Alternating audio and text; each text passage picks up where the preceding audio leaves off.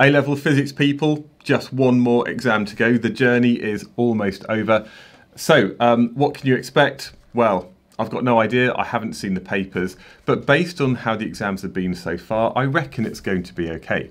Now, of course, if you're at Edexcel and OCR and Educas, all of your exams have been going pretty straightforward. I know the first OCR A paper was a little bit tricky, but basically a lot of the exam is going to be the same kind of knowledge, just assessed with these kind of more synoptic questions. For those of you who are watching our AQA, the biggest exam board, I reckon that there are 3 ways in which paper 3 can go. Now, the first one is it's going to be harder and more difficult than paper 2. However, I think that this option is pretty unlikely because paper 2 was just a little bit too difficult. I'm sure you know that. And actually, you know, the teachers, they share the same opinion. Individually, the questions, if you were to have lots of time and were to maybe discuss things and work through it in class, each question was okay.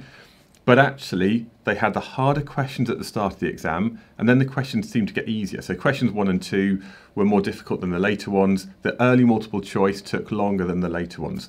So I don't see how it can be worse than that. The second option is that paper 3, and especially paper 3A, is going to be the same as paper 2 in terms of its level of challenge. Now, of course, if that's the case, then you've got to think about being smart with your exam technique, knowing that everybody else is going to find it difficult anyway, which means the grade boundary is going to be lower, and actually realising that the first question isn't necessarily the easiest. If you find there's a question that's taking you too long, you've got to leave it, move on, get the easy marks maybe later in the paper, and then come back to it. However, I think that's still quite unlikely. I'm thinking, fingers crossed, that actually paper 3A in particular is going to be much more like paper 1 that you did this year, which was absolutely fine. I think this is because, you know, paper 3A last year was so difficult and they kind of messed it up a bit there in terms of level of difficulty. They should have learnt from that to make paper 3A a bit more accessible this year. Generally though, the optional topics, you know, if that's astro, medical, turning points, they always seem to be quite nice and actually quite similar year on year. And there are plenty of past papers that you can use to have a look at those.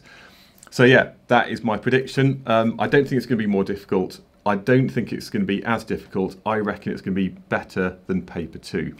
Fingers crossed, and I hope that gives you a bit of reassurance as you go into this. Of course, I suppose I've got a couple more live streams to go. I'm going to go through bits and pieces. I do have some practice papers that you can download for paper 3A to kind of get a bit more practice. You can buy those in my shop.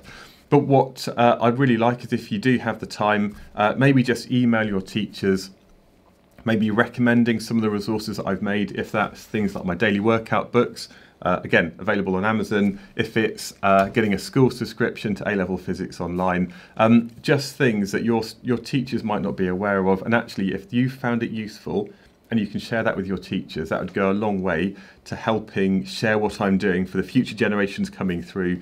And of course, I've got big plans to kind of keep investing in my business to make more resources for future students.